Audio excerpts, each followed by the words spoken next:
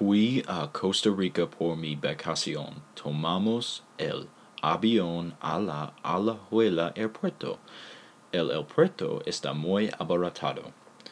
It has a $75 million operating budget. It is self-supporting enterprise with revenues coming from landing fees, rents, concessions, and other fees. It is open 24 hours a day, 365 days a year. Yo quedarse a el centro turístico y balneario. Tome en el sol y descanse. También comí comida increíble. It is a tropical paradise of 24 individually designed villas nested on a 40-acre plantation in the Central Valley of Costa Rica. It has an elevation of 3,900 feet and a temperature of 70 degrees Fahrenheit. Fui a Areno Volcano primero en mi viaje a Costa Rica. La camina está muy largo. Fui una mariposa con ojos en las ajas.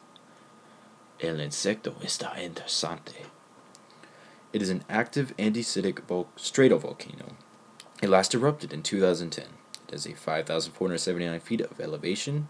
It suddenly erupted in 1968 at 7 in the morning and lasted several days. It killed 87 people and buried 3 villages. Después, fui al Teatro Nacional de Costa Rica. Vi el juego, Romeo y Juliet. Es muy bueno. El teatro es muy grande y bonito. It opened in 1897, and it was designed by an architect named Roy Cristoforo Malinali. It is said it is illuminated against the sky. 2 statues, one of Spanish dramatist Calderón de la Barca and famous composer Beethoven, lay in front of the theater. Después, fui al Museo de los Niños. Ahí estas muchas exhibiciones interesantes. Quiere a montar en helicóptero, pero no puede. It is a science and culture center. It is one of the oldest buildings in the capital and is easy to find because it looks like a castle.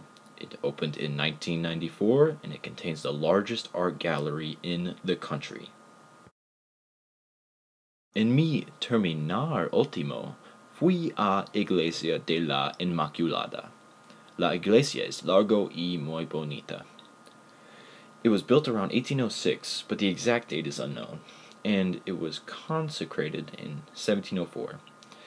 It was reconstructed in 1851 after an earthquake destroyed it. Baptistry and catechism school was added, and the gardens were enlarged.